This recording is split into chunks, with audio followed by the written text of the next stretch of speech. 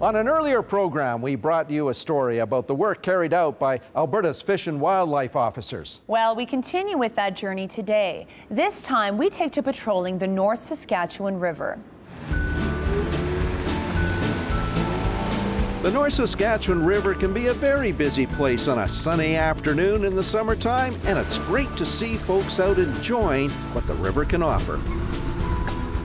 For some, it's an opportunity to cast a line and enjoy a day of fishing, like this newcomer to our city.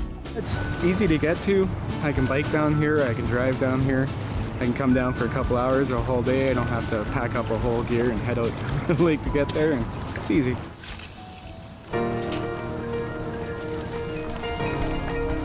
With so much activity on the river, it makes for a perfect day for Fish and Wildlife Officer Adrian Marr to launch the boat and set off on a patrol.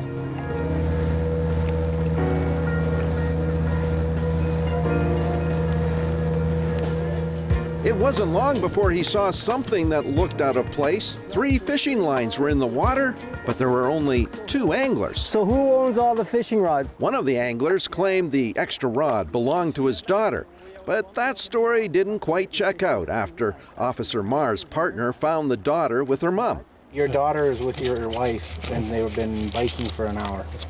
That's what she told me. One of the options available to Officer Marr is to seize all the rods and tackle, but he decides to take another approach.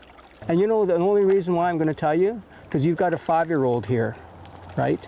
And I want this to be not a bad experience for her. She needs to be able to trust law enforcement, you know, and know that, you know, we have to do our job, that someone made a mistake here, but our job is to make sure, right, to hold people accountable. But then ultimately we can say, but you know what, we could have taken the fishing rods, which they look pretty expensive, right? But we're not going to. But we're going to give a couple of tickets, give a warning, that's it. Like, we're out here for a reason, because there's a lot of illegal fishing going on, and I'm going to be honest. We hear a lot about the Asians, and I'm Asian, so I can say that. So I'm not being biased, racist, or anything, but we hear a lot. And ultimately, when we come down the shore and we catch Asians doing something, well, then everything that people say is true then, right? And then it's all of a sudden, it's like, So you need to educate your friends, who I assume many of are Asian, and I'm doing the same thing, right? Well, it's back on the river, and just a short hop upstream produced yet another encounter with a couple of anglers. Hey guys, Alberta Fish and Wildlife. As Officer Marr's investigation continued, it turned up another surprise. Whoa! Okay, whose is this? That's mine.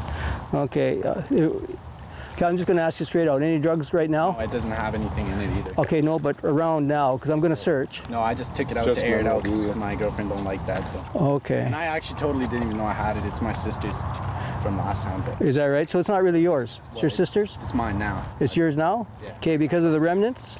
What are we going to? Okay, what are we going to do with it because of the remnants? There's no remnants. I consider that remnants, right? Even the ashes, right? Well, that's not remnants. That's just like, Okay, that was in there. Yeah, so what are you going to do with it now that I'm here? You can throw it away, break it, whatever. Okay, it's not mine, so. Yeah, so I'm going to seize it, right? And I'll give you a little receipt, and then we're going to destroy it because to me that's residue. Yeah, sure. Right? That's no problem with me. You can't have that. So it's more paperwork and another ticket. And while he does get a little frustrated with the lack of compliance from some folks, Officer Marr holds out hope for the future. It's like having a driver's license. If you're going to be given this privilege of driving or fishing or hunting, then truly it's a privilege, and it's really up to you to make sure that you follow the laws. Ignorance of the laws, I don't accept. For the most part, in Edmonton District, you know, we have seen really, really good compliance, and we credit that to the individuals that maybe have taken the right courses, you know, and just know the laws, and maybe a bit to enforcement. We're out here all the time, myself and fellow officers, and hopefully our presence and our consultation helps them make sure they follow the laws. But I'll tell you, today is a day that almost everybody, we're writing tickets and we're giving warnings, so I'm disappointed in today. But again, hopefully with those positive contacts, they're going to learn from from it, and they're going to spread the word and make sure they educate, you know, their friends and their family and so on.